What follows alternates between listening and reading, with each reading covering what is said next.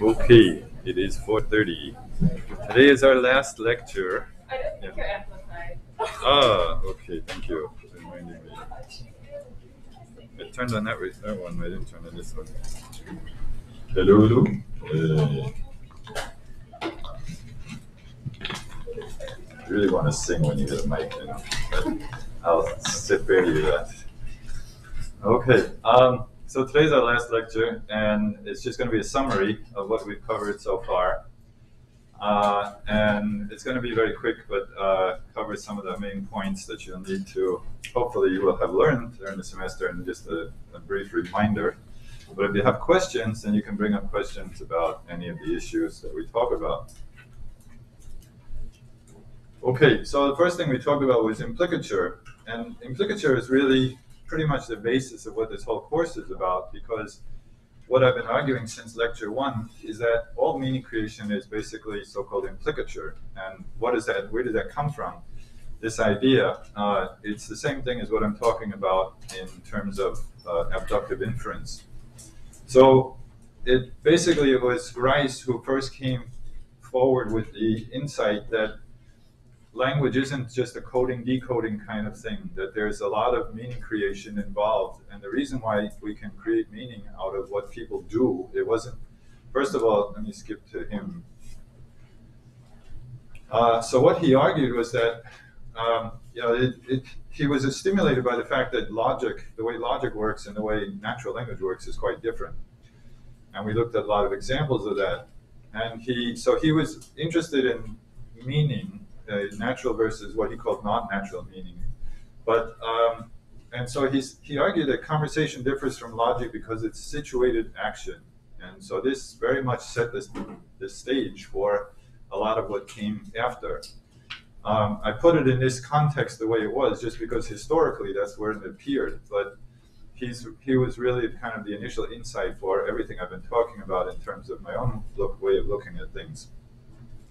But we don't really use his maxims anymore. We go along with the idea that there is this conversational principle. We don't really even call it that anymore. We just call it something more like the idea, let me see, like the idea that individuals act in accordance with their goals. So I was actually invited last year to a conference in Japan by the Ministry of Informatics of Japan, and the organizer had read one of my papers and wanted me to come and talk about language as a goal-directed sequential action. And that's really basically what it is. It's a kind of action that we do. Language is something we do. And so the interpretation of it is that we can assume that somebody is doing something. It doesn't even have to be a language. Language is just one of the many things we do in order to communicate. But because they're doing it with some goal in mind, we can try to infer their goal. So the maxims and the idea of violating maxims and all of that kind of very quickly became old hat, and people don't really talk about that. But the idea that we do things in order to achieve goals, and the reason why we can communicate is because we have the assumption that if somebody is rational, they will do things in accordance with some goal, and we can infer what that goal is using abductive inference. It's basically, I didn't put it in here, but if you go into Grice's thing more clearly, he talks about a theory of causality. His cooperative principle is based on a theory of causality. And of course, as we talked about what abductive inference is finding why something is the way it is, finding out that causality. So it really all ties together. It all kind of, Grice trying to bring all of this together into understanding not just communication, but he said with other actions as well. So, his cooperative principle, unfortunately, being a philosopher, he put it in a very convoluted way that made it difficult to understand what he was talking about. His earlier work and the theory of meaning was that the speaker intended the utterance to cause some effect in the recipient of the addressee, and the speaker intended that cause to happen and be achieved simply by the addressee recognizing that intention. So this is a very simple thing. So this communication only has to be somebody doing something with the intention of another person noticing it, and then the other person noticing it, and then you get communication. So that's really creating meaning. That's the theory of meaning. So all of these things are really what underlie what I'm talking about as far as the creation of meaning generally. All the rest of the stuff, you can, it's good to know it, and it's good to understand the history of this and how people kind of dealt with it. A lot of people really focused on maxims, trying to come up with new maxims and trying to agree about how many maxims are there really and all this other nonsense, and it really missed the point. It's really just about that basic principle that we assume people are rational, they do something with a goal in mind, we can infer what that goal is and thereby communicate. They can communicate. So that's basically what implicature is. So before this, we had talked about speech acts.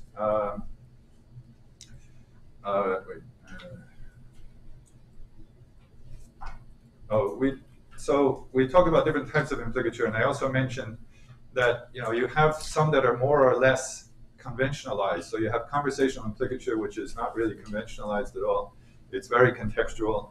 Then you have some generalized conversational implicature, which are kind of less dependent on the specialized context. And then you have somewhat fully conventionalized types of things. And this goes along with just what we call a usage-based approach, where the more you use something, the more it becomes ingrained, the more it becomes conventionalized, and therefore kind of automatic in how you do it sometimes. And we also talked about strong versus weak implicature, that you can sometimes be, your goal is not actually to express a strong implicature, some kind of, get them to create one particular strong meaning, but to have some also background kind of weaker implicatures. And sometimes your goal in using a particular ostensive act is just to get those weak implicatures. And we then were talking about how other things that we had talked about, like speech acts, reference, coherence, and whatever, that all of these things, rather than being explained by individual theories of their own, as they had been in the past before Grice, these now can all be explained using this simple principle that when somebody does something, we infer the reason for it. So when they say something, we infer what the speech act is. We infer why are they doing it. When they refer to when they use a word and we want to understand what the reference is, we have to think, okay, why did they use this word in this context? What is it they're referring to? And then figure it out. So all of these things, reference, metonymy, synecdoche, speech acts, synecdoche, sorry. Synecdoche is a town in New York. The speech acts, all of the presupposition, all of these things were now seen in a different light. So even though some people still talk about speech act theory, it's really, everything's been kind of subsumed into this idea of it all being inference, or so-called, most people talk about as implicature, but it's really abductive inference, trying to just infer why did the person do what they did. The maxims were just one way of talking about it, but it turned out to be not a very useful way of talking about it. Now, it also showed, one of the things that was important about it, it also showed that compositionality is not a reality, in the sense that much of linguistics up to that point had assumed that meaning was in the sentences and in the words, and that you just had to put the words together in a certain way and they had a certain meaning. But Grice showed that that's not the case, that it's not about compositionality. So this also leads to a background of what we call the kind of non-componential view, or the more constructionist view, where the construction itself often has a meaning, or also this inferential view. So kind of both of these things go together. So when you're inferring something, like the relationship between avocado shampoo and rug shampoo. So an avocado shampoo is made, or a shampoo made of avocado, but a rug shampoo is made for shampooing rugs. But the grammatical structure is the same, so we have to infer what the relationship is. And this is true of quite a lot, basically all of language. We have to figure out. So yeah, I noticed in the beginning, we had this example of the well, where they said pragmatically, I used their writing, pragmatically interpreted particle. but actually everything in language is pragmatically interpreted.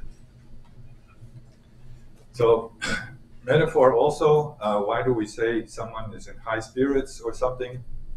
So metaphor itself is just a way of us making sense of something, right? So what do we mean by making sense? Well, inferring a reason for somebody saying that, so somebody says he's in high spirits, we can infer that he's thinking of being happy as somehow up, happy is up. And he's become part of our kind of cultural way of doing things. So the metaphors can differ, but it's still the same principle. So if I say something that's totally false, like he's a pig, you still have to infer, why did he say something that's totally false? Well, he must mean there's some kind of similarity between a pig. And then what kind of similarity would depend on your culture again. Even what is a pig depends on your culture. Okay, so that's just quick and dirty what implicature in Grace is about. Any questions about that?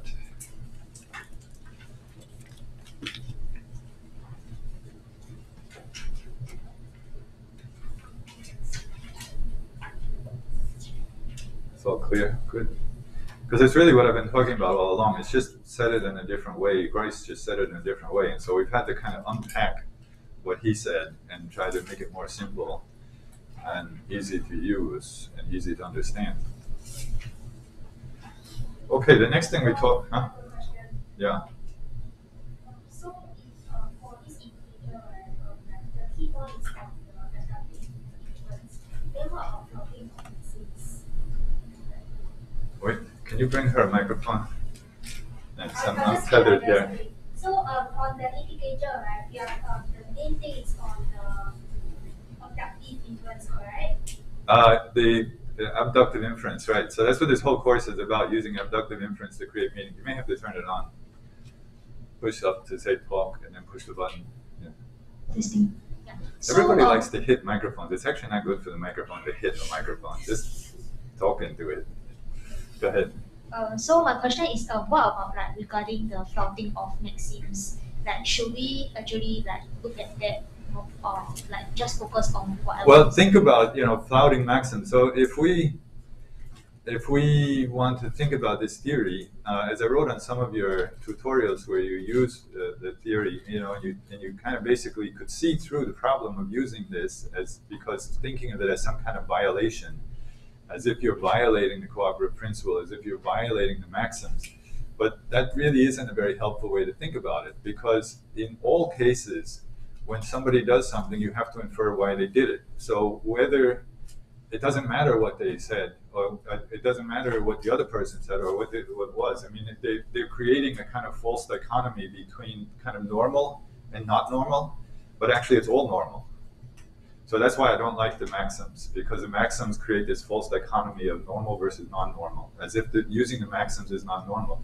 But the examples like I showed, you guys showed me in the tutorials, and I commented on some of them, you can see how these are very normal type of things. When somebody says, can you take me to the airport? And I say, I have a class at 10 o'clock. That's not violating anything. That's just normal conversation. So it's kind of weird to say that that's some kind of violation of something. So, but what it is in all cases, when somebody says something, you have to infer why they said it. So it doesn't matter if they directly answered your question or they gave you an answer that's in a sense more informative by saying not only that they can't go, but why they can't go. So, that's why I don't really like the maxims. But the basic principle that people act in accordance to their goals, and so then we can infer their intentions when they do something. So like when somebody says, I have a class at 10 o'clock, you can infer that, okay, why did they say that? Well, it must be that some people try to talk about this and say, well, relevance is the only relevant maxim. But even that's kind of missing it. It's yes, it's all based on relevance, but what does relevance mean? It means you have a way of making sense of it.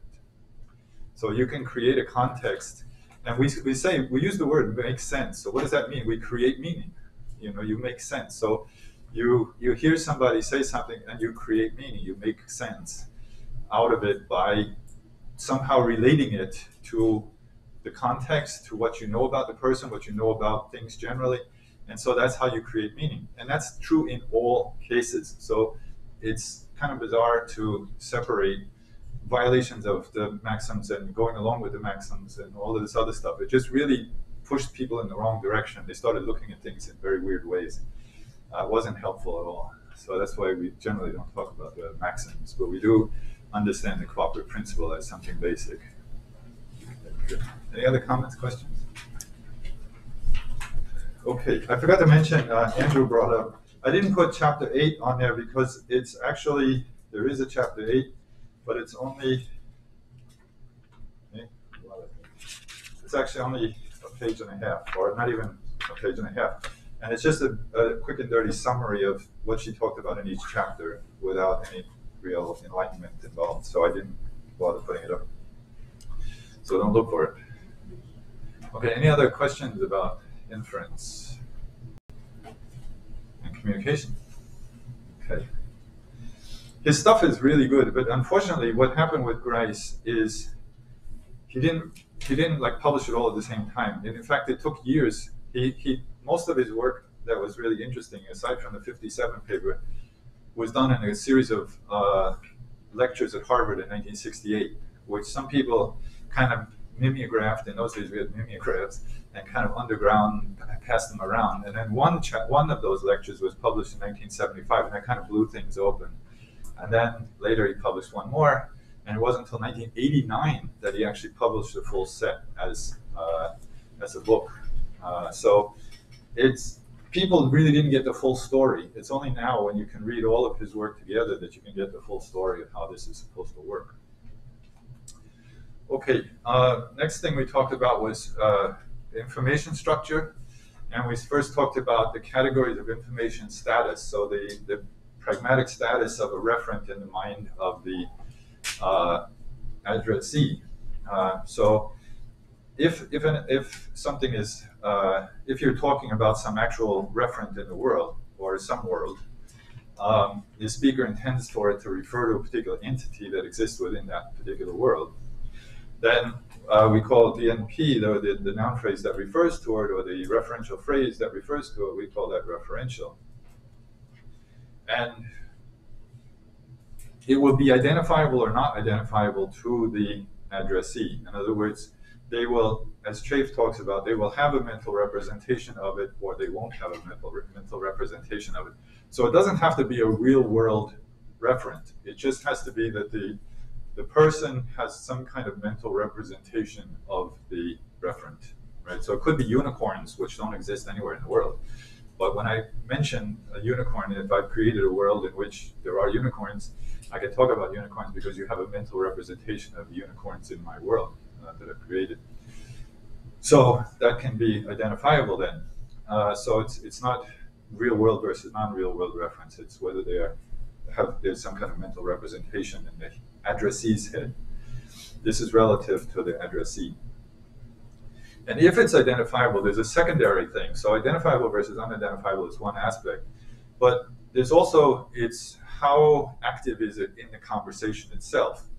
So it may be that you know about a lot of things, but they're not all what we're talking about right now. So that's a separate category of what are we kind of talking about now. So the things that we're talking about at this very moment are what we call active, right? So they're the most easily accessible in the sense that we've been talking about them.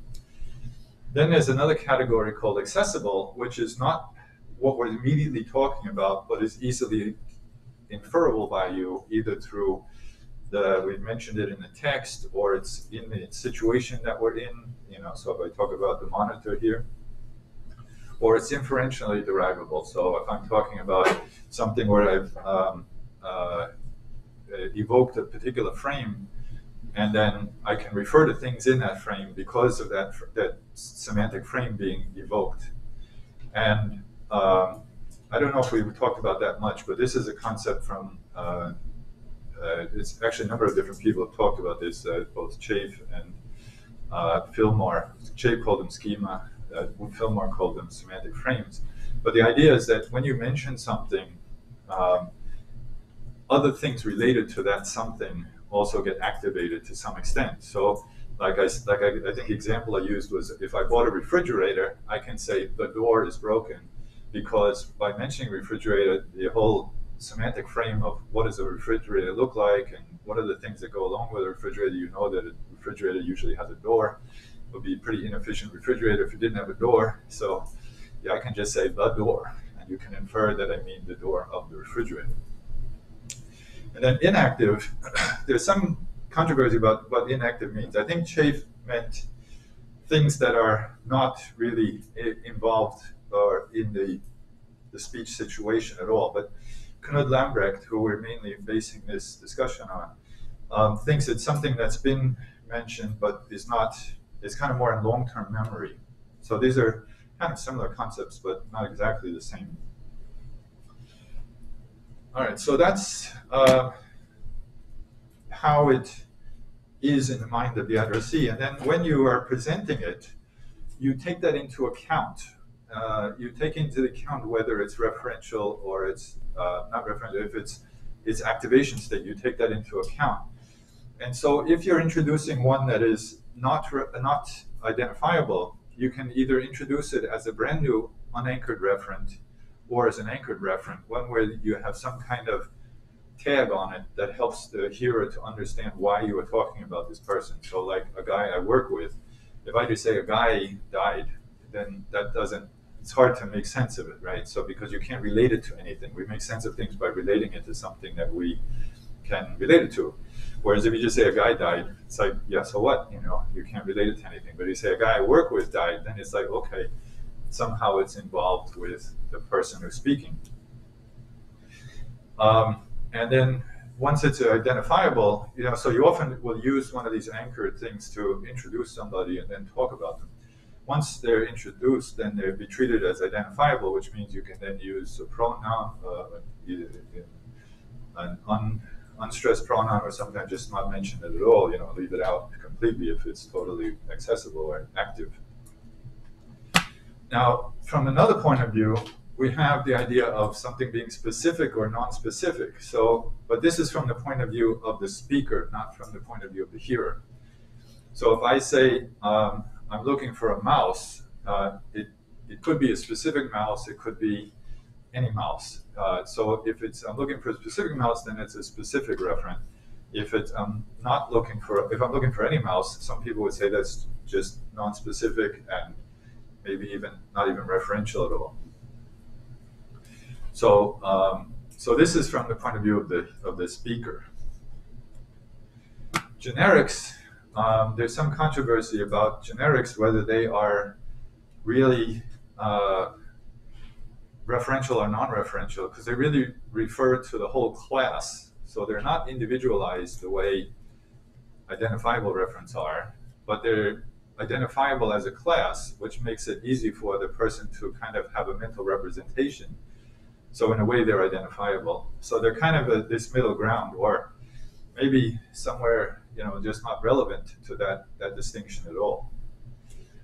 So that's why I say that it's possible to consider that with generics, the question of referentiality and identifiability are neutralized because they are unindividuated, but at the same time can be topical. You know, we can talk about them as a group. So we end up with this hierarchy of referential, identifiable versus unidentifiable. And then if it's identifiable, it can be active, accessible, or inactive in terms of this kind of activation status in the conversation.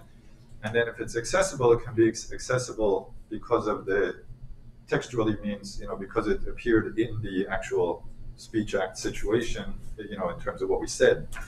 And situationally just means something in our environment that's easy to identify. And inferentially means we can somehow link to it some way in a, you know, either semantic frame or just somehow can infer what the person is talking about. And if it's unidentifiable, then it can be introduced to the discourse either as anchored or unanchored. And usually an unanchored one, you know, will just be a plain noun phrase, or maybe have a, if it's a language with a definite, indefinite marking, will be marked with indefinites. And anchored ones are kind of interesting because sometimes they're marked with definite marking, sometimes with indefinite marking. So I just want to talk about this. What we've been talking about here is the cognitive category of identifiability and activation, which is different from the grammatical category of definiteness. A lot of people, if you read a lot of linguistics papers, they kind of mix these things up, and it's really a problem because they'll talk about definite NPs in Chinese, where Chinese has no definite marking at all. Things like that. So these are different concepts. You have to distinguish grammatical concepts from pragmatic concepts.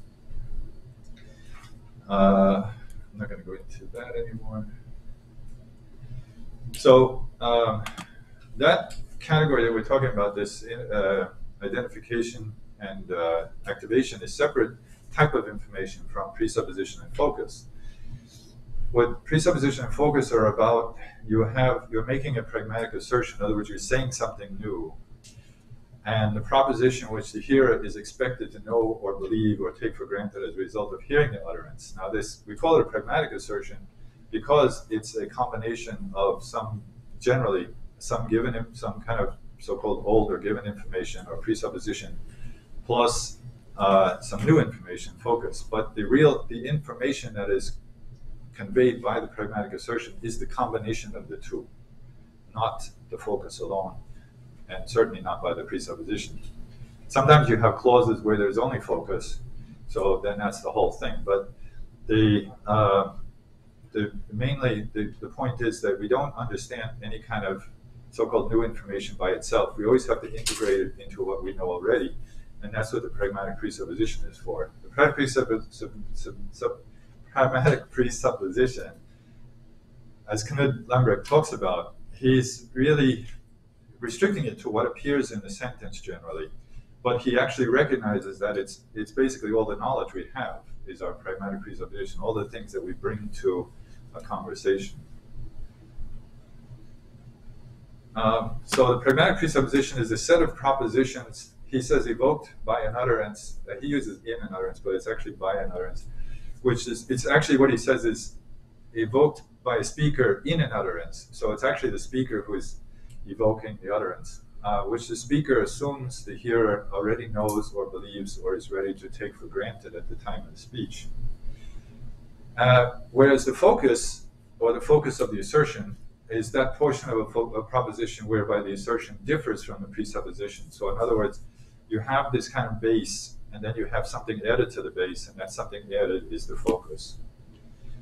And the focus structure is a grammatical system used to mark the focus of the assertion by setting it off against a pragmatic presupposition. So we have ways in language to show which is which, because in our interpretation, it helps us to know what the speaker intends for us to pay more attention to and what the speaker is taking for granted.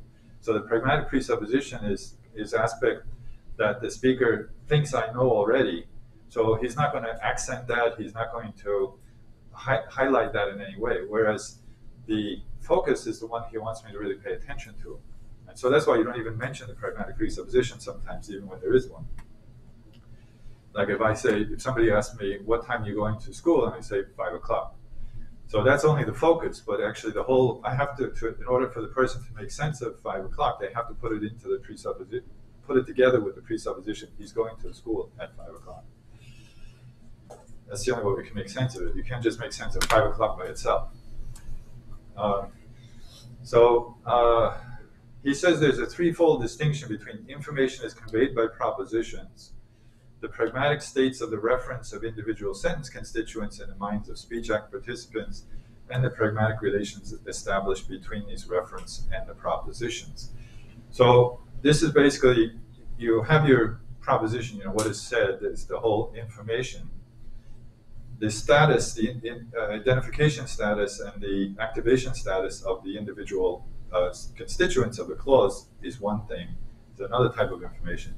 And the relations, the focus and presupposition relations established within the clause is another type of information. So all of these need to be talked about. So we talked about predicate focus, which is the generally most common type of focus structure, where it's basically just topic and comment. And in most languages, it is topic comment, but there are languages also that are common topic, where they have the topic at the end and the focus at the beginning. So I've listed a number of examples here, but it's basically you somehow have an active referent that can be assumed as the topic, and then you're going to say something about the topic. So here we're talking about a car, and then what about it? Well, it broke down. So we can use the it there if we want, because it is active in that conversation. And we're saying something about it, that it broke down. And you don't have to worry about this whole breakdown here of how he does this. This can be confusing because it's the focus here is broke down, but the assertion is the broke down plus the presupposition that the speaker's car is available as a topic for comment.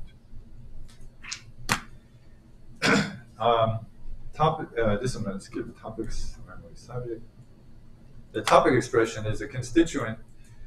Is a topic expression if the proposition expressed by the clause with which it is associated is pragmatically construed as conveying information about the referent of the constituent. So basically, it's just what the clause is about. That's what a topic is, what the clause is about. So that's very simple.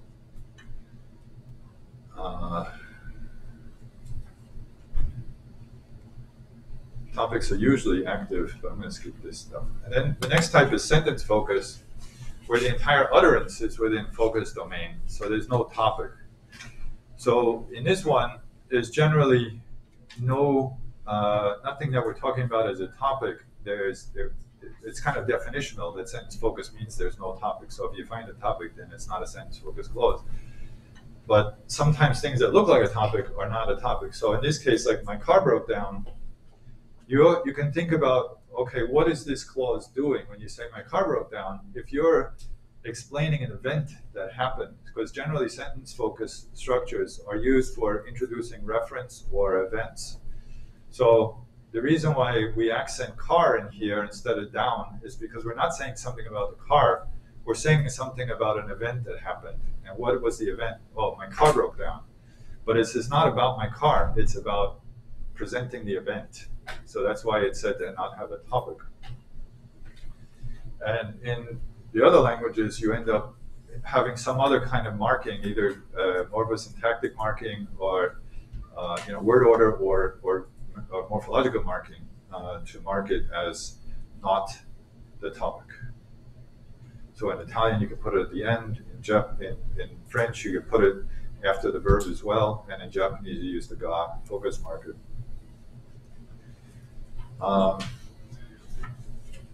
So this is things like once upon a time there was an old woman who lived in a shoe. There came a rider. A duck just flew into the living room. These are events that happen rather than being about some person or introducing a reference into a discourse. The last type is narrow focus, where the focus domain is limited to a single constituent. So in this case, it may look a lot like, at least in this example I've given here, it may look a lot like sentence focus, but it's quite different because we already have within the pragmatic presupposition that something broke down, but in this case, we don't know. We want to correct the person who said the motorcycle broke down. He said, no, my car broke down. So it just happens in English that we use the same structure for this. In many languages, you will use a clef construction. In English, you could also use a clef construction. You could say, it was my car that broke down, which is a clef construction. And the reason why clef constructions exist is specifically to show narrow focus, to highlight one element that occurs after the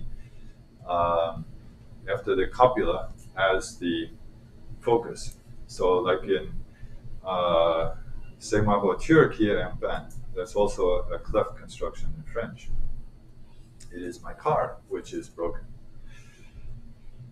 So that's narrow focus. So it can be any element of the clause. In English, at least, you can focus on any element of the clause because English uses word order to mark grammatical relations and grammatical mood.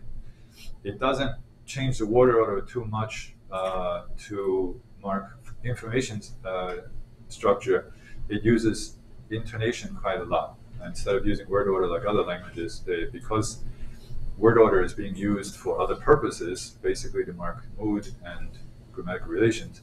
So then they just use the intonation. So like John gave the book to Mary yesterday, where Mary's the one in focus, or John gave the book to Mary yesterday, where yesterday's in focus, or John gave the book to Mary yesterday, where the book is in focus, and so on and so forth. So you can do that with anything.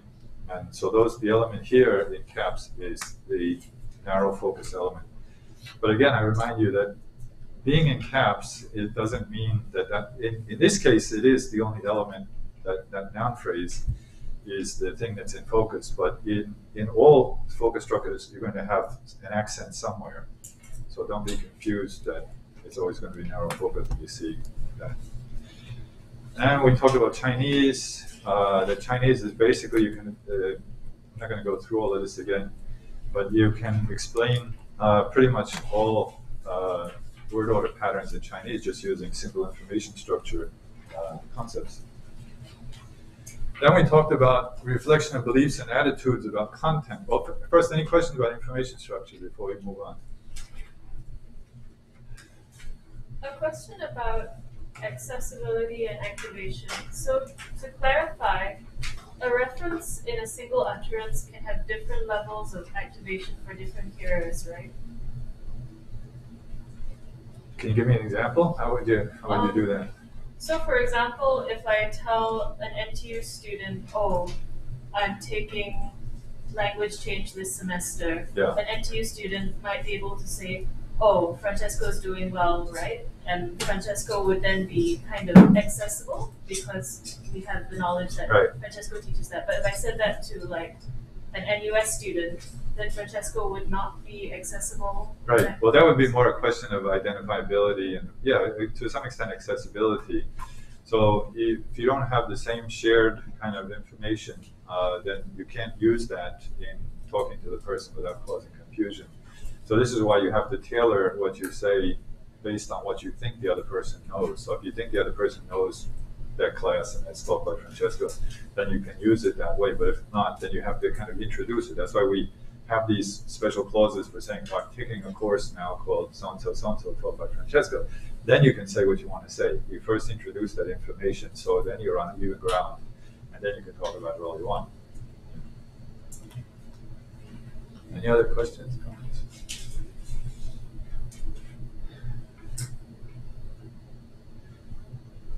Okay, I'll talk about this.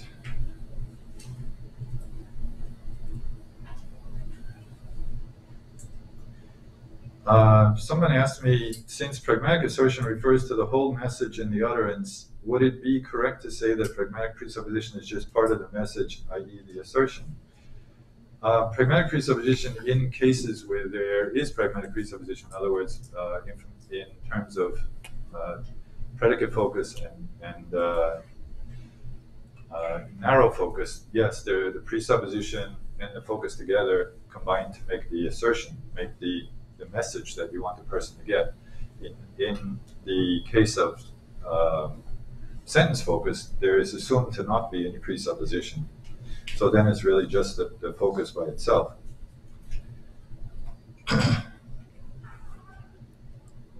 Also, what does it mean to say that topics are contrastive in English where there is stress on the NPs of the clause? They're not always contrastive. Like the example of the my car broke down. So having stress is not a definite saying that it is contrastive. But if you're with narrow focus, generally if it is a narrow focus type of situation, then usually narrow focus is used in contrastive situations. That's part of what it's all about. So, did your car break down? No, my bike broke down, or whatever. So you're contrasting one thing with another. Whereas the rest of the presupposition is kind of accepted. And so that one thing will then be accented, at least in English. And then, is theme functioning like a topic in English since topic is more applicable in Chinese? Or do both theme rime and topic comment mean different concepts? Actually, yes. My whole part of my lecture, which I don't know, maybe we'll go through in a minute, was on the difference between theme rime and topic comment. that I'm arguing there are different functional structures. But in languages like English and Chinese, it so happens that the topic and the theme generally coincide. In fact, in Chinese, I have in one of my papers, I argue that the determination of topic is different in different languages. So in Chinese, it's being made the theme that actually makes it the topic. So if you take it out of the theme, it's no longer the topic, at least not the primary topic. If you put it after the verb, it's definitely not the topic. But you can have up to 3 topics in Chinese. So anything in front of the verb can be a topic, but anything behind the verb cannot be a topic. So Chinese uses that word order principle quite a bit.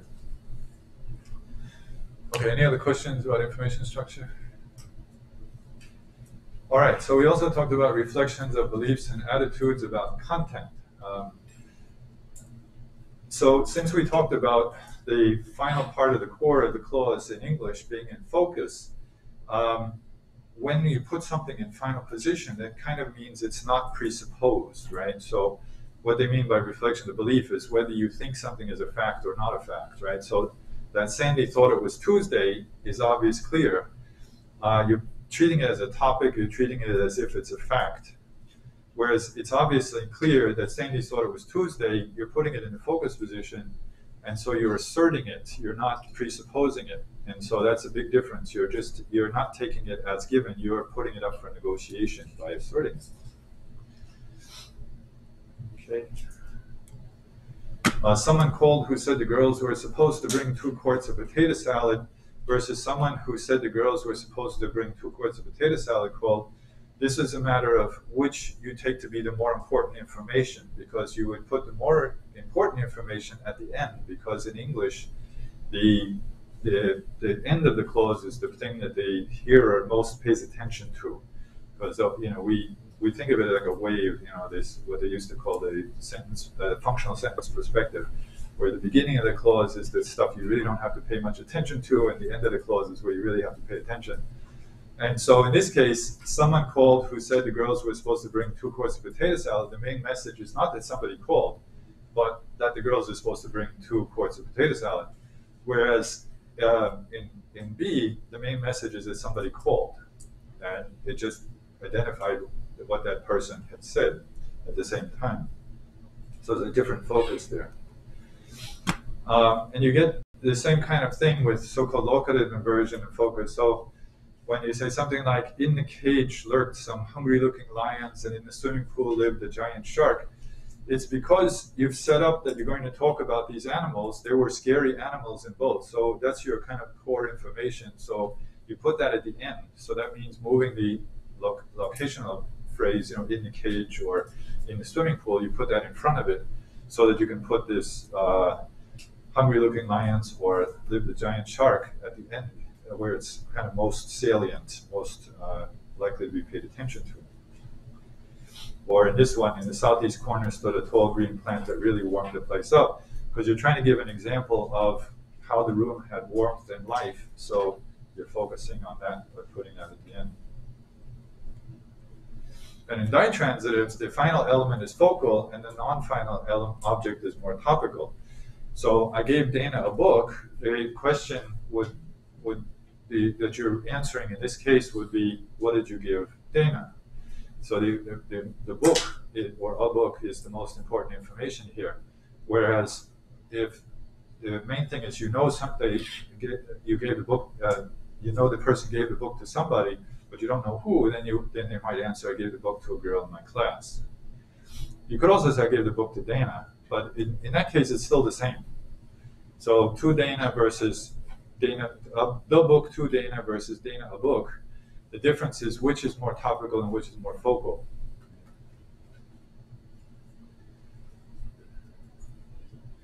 And use of the simple present, we can make statements, again, because you make it like a certainty by saying like the Celtics play the Bucks tomorrow. You can use the present tense there, which is kind of unusual about a future event, but it makes it sound more certain. And we talked about negative transportation, that as a kind of hedging thing. So instead of saying, I think I can't come tomorrow, you say, I don't think I can come tomorrow. And this has now become kind of modality, almost. It's grammaticalized to the point of being just a kind of modality marking, a kind of hedge of saying, I'm not sure, I don't think. We also talk about negative polarity items. Now, this is an important thing that a lot of non-natives don't get, that the difference between things like some and any, whereas if you say, did you meet some nice people, there's an attitude on the part of the speaker that they're a kind of optimistic attitude that the person did meet some nice people and so wants to hear about it. Whereas in the case of B, did you meet any nice people, there's kind of a more pessimistic attitude that the chances weren't very good, but maybe, so. Or in the case of, do you want some Coke? You really want to give the person some Coke, so you kind of have a positive attitude towards that, giving the Coke. So you say, do you want some Coke? And then you hope they accept it. But if you say, do you want any Coke? Then you're kind of not wanting to really. Oops, I just broke the thing. You're kind of not wanting to share your Coke. And then if you eat some bread, I'll cook hamburgers all week. So in this one, versus if you eat any bread, I'll cook hamburgers all week, where the use of some makes this into, if you eat some bread, they want you to, their attitude is they want you to eat some bread. And then I'll cook hamburgers all week is a reward. Whereas if you eat any bread, I'll cook hamburgers all week. The person's attitude is, I don't want you to eat any bread, and I'll cook hamburgers all week as a threat. So it really changes the entire speech act and the attitudes of the people involved just by changing that one word. And we talked about how important this is also in terms of like medical interactions, where doctors will get a lot more questions if they said, do you have some more questions, rather than do you have any more questions. And we also talk about discourse particles like, it says here you went to La Trobe University. I'm looking for your name now. Here it is, Mr. Jones. So this reflecting kind of finding some information you've been looking for, or something like that, or something that surprises you. Or when you say when you're giving suggestions, you can say, we can go skating, or we can go boating, or around 2 o'clock. So you're just making a suggestion, and marking the information as sometimes negative, but also less than the speaker is willing to say. It's kind of all that they know, but less than what they can say.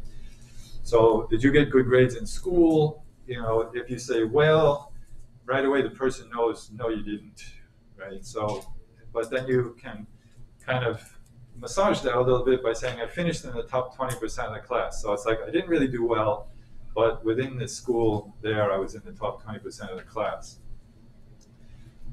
Or did the boss say we could all go home? Well, he said those who had finished their work could go home. So in this case, it's just the boss didn't say exactly we could all go home. He said, okay, there's a condition on it. And so you're clarifying that condition. So the well there is like not fully agreeing with what A said in that case. Then you have why, who is the President of the United States? Why? Joe Biden, yay. I sent my friends a video dancing. Anyway, so why Joe Biden, of course. Notice I would never put Trump in here.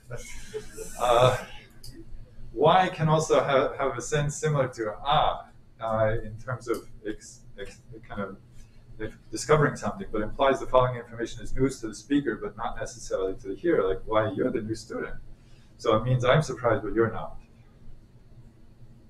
And then the use of passive also reflects your attitude or your kind of strategy in speaking, that you don't know who did it, or you don't want to say who did it, or it's not important to say who did it.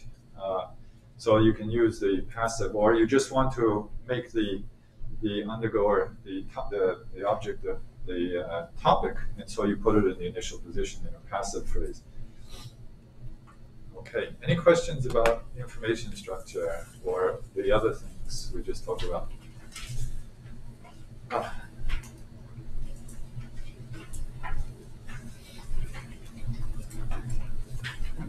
Maybe a second.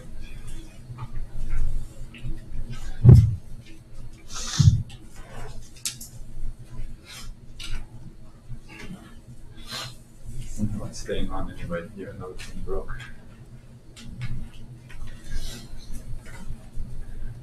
Anybody? Nothing? It's all crystal clear.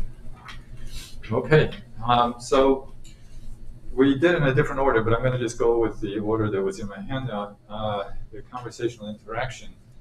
We talked about politeness, which refers to whatever means are employed to display consideration for one's addressee's feelings. So it's basically just showing regard for the other person, how they are going to feel when you say or do something. So you're trying to avoid making them feel uncomfortable and sometimes trying to make them feel good, right? And so Robin Lakoff had this three-way distinction between kind of formal politeness, which means don't impose.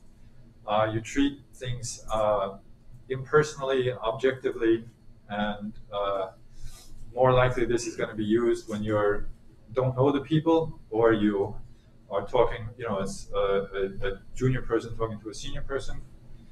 And also, depending on the culture, you might avoid personal topics, and you might use more euphemisms and titles, things like that. Then the second type is to offer options, which is a more informal politeness, where you kind of speak in a very indirect way, which again is a little bit like not imposing, but you're kind of what Levinson and Brown talked about as going off record to some extent. By saying it's awfully cold in here, you're not really telling them to do anything. They can ignore you completely and just say, yeah, it is.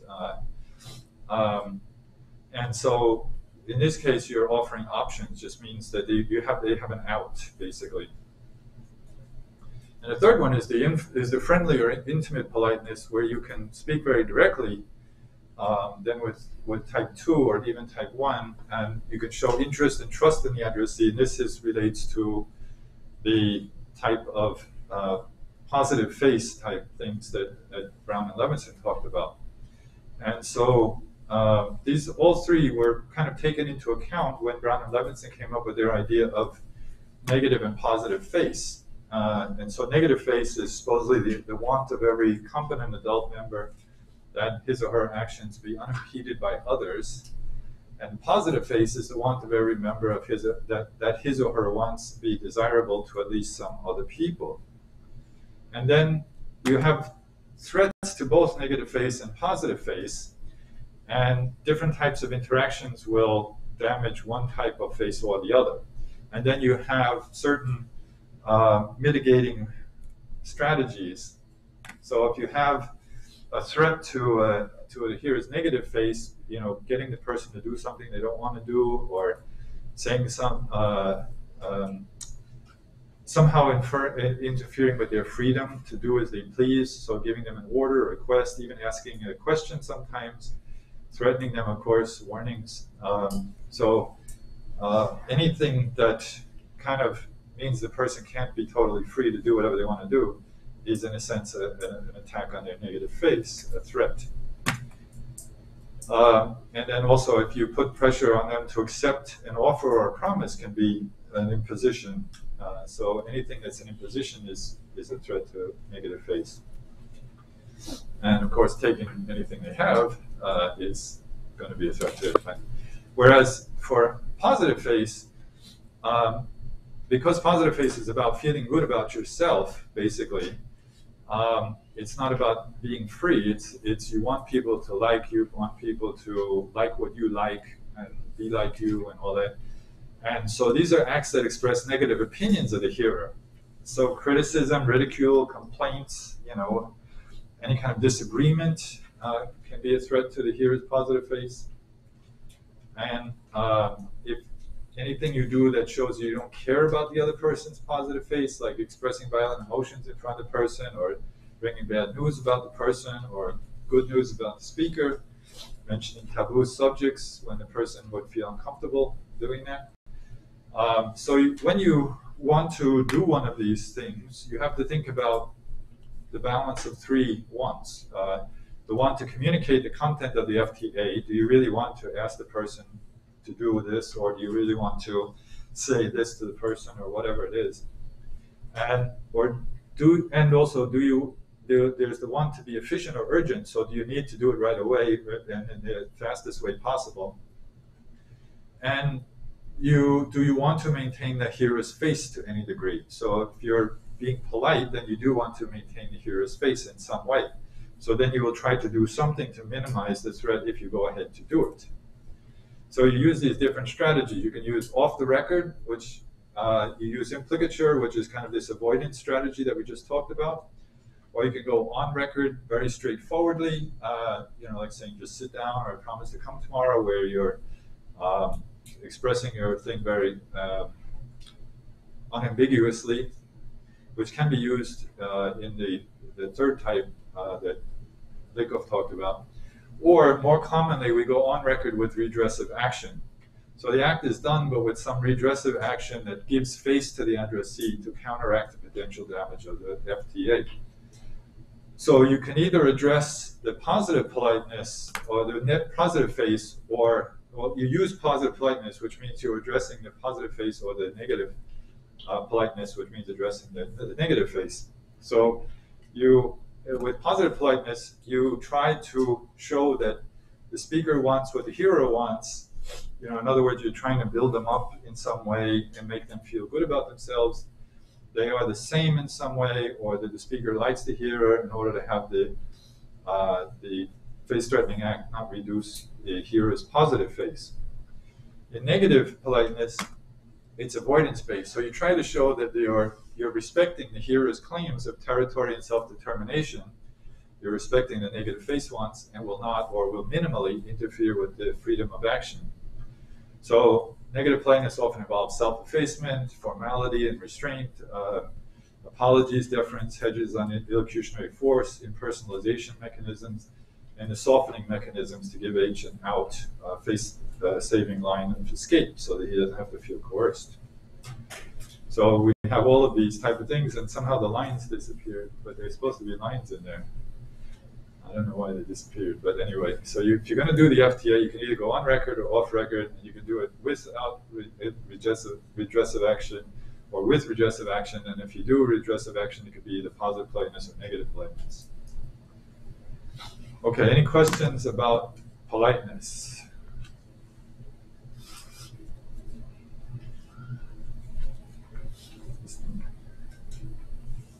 I don't know if I can repair this. Here. See if that helps. Okay, no questions? Everything's crystal clear? All right. Okay, the next thing we talked about was what Green calls taking turns, which is basically I was talking about ethnomethodology, conversation analysis, and interactional linguistics. So this is basically looking at the interaction between people in conversation and trying to find the structure of the conversation itself. This was the original motivation. They're looking at the structures of the conversation itself, not the individual sentences or whatever, but the structure of the conversation itself, like the telephone conversation. Hello, how are you? I'm fine. How are you? Okay. So that kind of back and forth interaction. But then the interactional linguist came along and started looking at much more detail into the actual linguistic forms used in these things. So we found that much of what we talk about in conversation is very much kind of like a script, or at least it's conventionalized we have routines basically that we follow when we're in certain situations, and like a telephone call or going to a kopitiam or something like that, you have certain routines that you follow. And this makes our lives smooth in a way. We know what to do. We don't have to think in each case, okay, what do I do now? Okay, what do I do now? What do I do now? We already have a kind of fixed routine. We can just pull that out and use it. So these things make our life a little bit easier, but it also can lead to problems sometimes. But it's also just an interesting phenomenon. But it shows that conversation is inherently contextual and is construed through social interaction. And they talk about, these are people that talk most about the emergence of language, that language comes out of these interactions. So the language structures that we think of as grammar, it's very much unlike the structuralist view. The structuralist view is that we have this fixed system of language, that everyone in the whole language community has the same fixed structure in their minds. And this is totally not the case. It emerges in our interactions, and so it's constantly changing. There is no fixed structure. There is no structure really at all, no totality structure. Even some of the early, brilliant structuralists came to realize later on that there's no such thing as a, this fixed structure at any point. It's always emerging out of the interactions. And so this is what they call a complex phenomenon. And so grammatical structure is always temporary and ephemeral. And so they study how these constructions, it's basically our memory works in terms of constructions. We have like bits and pieces of things that we remember from our experiences, whether we've heard it or used it ourselves. And so we remember those things, and then when we're in a situation where we think we can use them, we use them. And they change, though, each time we do it. So the categories don't actually exist in advance of the communicative setting. Instead, they're constantly being elaborated in and by communication itself. They're unfinished and indeterminate. It's in this sense that the term emergent is used. The emergent grammar focuses on the boundaries of categories rather than their prototypes, exploring the leading edges of the territory around them as they move, so that what they're looking at is not the things that don't change, but the aspects that do change, which is quite a lot, actually. There's no end to this. And I talked a lot about projection, that a key thing that was highlighted by the people working in ethnomethodology, conversation analysis, interaction linguistics is projection, where we don't sit and wait for somebody to finish speaking before we start guessing what they're going to say, when they're going to stop speaking, when it's our turn to speak, and all these other interactional aspects of the conversation. And in fact, as Paul Haber says, it's projection that actually makes the whole conversation interactive. It's the ability to kind of guess where somebody's going with what they say, and you can either agree with them or cut them off if you think they're going the wrong way, or add to what they're doing, or you can wait for your turn, and you can guess when it's your turn to talk. And this is because perception of the speech act is linear, and our interpretation is linear. So that we start interpreting as we hear, and so we create the first context of interpretation based on, I'll say the first thing that's said, but actually even when you first see the person and they're about to speak, you're already projecting that this person's about to speak. So if you watch in your interaction, you know when someone's about to speak because there's a certain body movement, or they move their mouth, or they take an in-breath, and then you're expecting them to start speaking. Or maybe they'll look a certain way. So even before the person's speaking, you're already starting to do some kind of projection of what's going to happen. And then but once they start talking, then you take that as your kind of basis for your context of interpretation, and it influences everything that comes after it. So it's a kind of prediction, and that's what it's called in psychology. So as I mentioned, Haber says projection is what makes verbal communication an open and collaborative affair, because you can do all of these things: harmonize with the speaker's goals, interrupt it with your own contribution, offer supportive tokens, or predict when your turn will come. And that typologically different languages allow for different types of projection, and they will also characteristically put different things in the theme and do different things with the theme position. So, as I mentioned, I gave examples from English that the initial segment influences the creation of the context of interpretation in terms of constraining the interpretation of the mood of the clause, the grammatical mood. And so the person can project from that. And also what's in the mood, what's in the theme position helps them to understand what, not from that grammatical mood. Also, if it's an indicative clause, that what the topic is. If it's a question word question, what kind of information is being asked for. Now, other languages will do it quite differently, but many languages do something with the theme, more or less. So I gave more detailed examples, which I'm going to skip. Tagalog does it differently, although they do use theme, but they have a common topic structure. And then we talk about functions of questions in conversation. A single form can be put in a lot of different uses, like a sincere question, a rhetorical question, a clarification, confirmatory, solidarity question, or a command. You can use questions, the same construction basically for all these different things. Any questions about the interactive aspects? Okay, the last thing we talked about was humor, which is an interesting phenomenon pragmatically, because normally when we're interacting with people, we try to make it as easy as possible for them to understand us. But with both literature and humor, we try to actually make it more difficult for the person to, in other words, have them do more inferential work to figure out what we're trying to get at, and maybe even leave some ambiguity, and they like that. So people like to read literature and they like to listen to humor because we're making them do more work. And that's kind of a weird anomaly, but it's not really an anomaly. It's just that because it's creating meaning is a survival technique like the other survival techniques that we have, or survival instincts that we have, we like to do them. We like to eat, we like to procreate, we like to do inferences.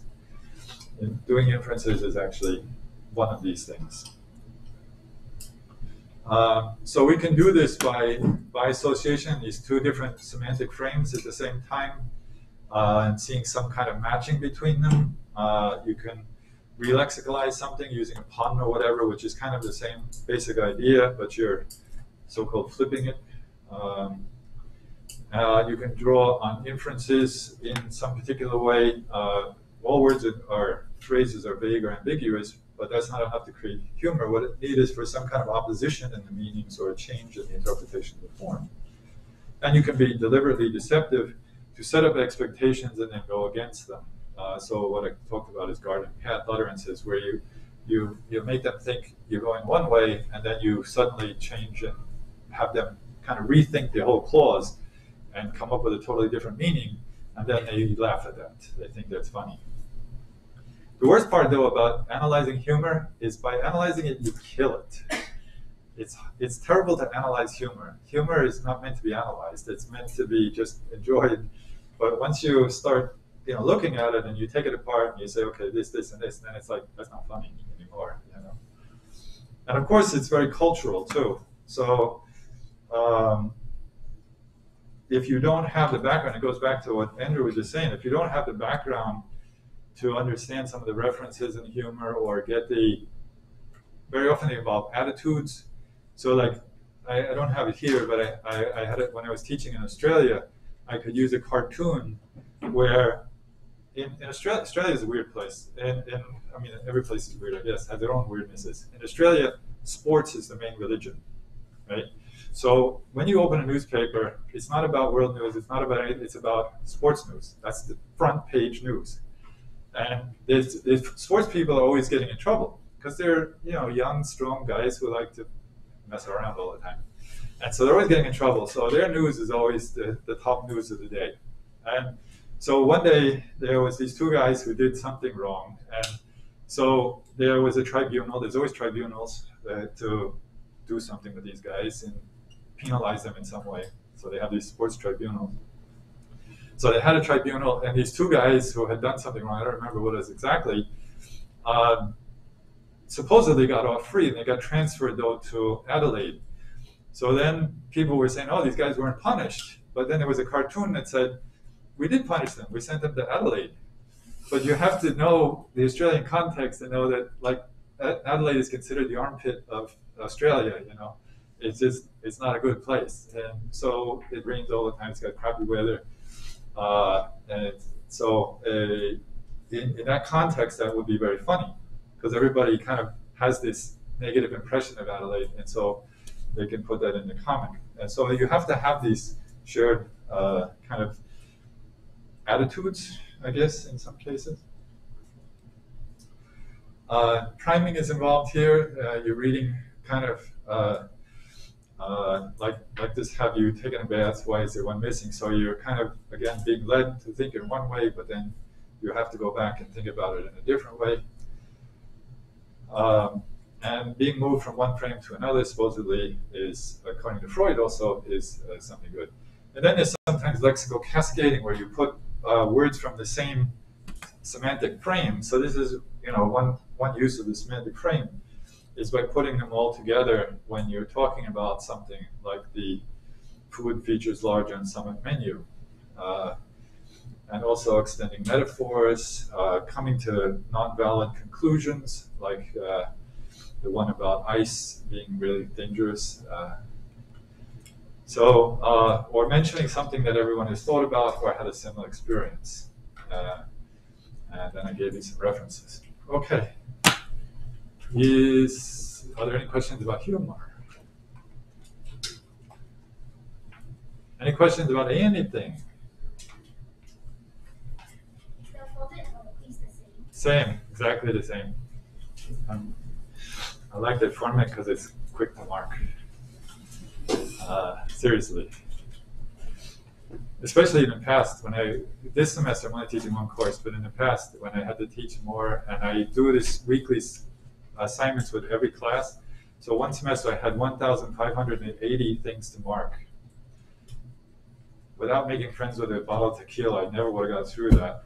But after that, I said, I'm not doing this anymore unless I can make it easy. So now I try to make it as easy as possible, so I don't kill myself and don't have to run to the bottle. I can't drink it anymore, actually. Okay, no questions? Everybody's already packing up and ready to go. Yeah, we got one question in the back. How much do we have to focus on the earlier chapters? How much do you what? Have to focus on the earlier chapters, the one that were tested. Nothing. It's all about the later chapters. Except there's one question about the overall course, but somewhat similar to the question on the first part. But other than that, in terms of all of the other chapters, the first part this is just from the ones I covered here.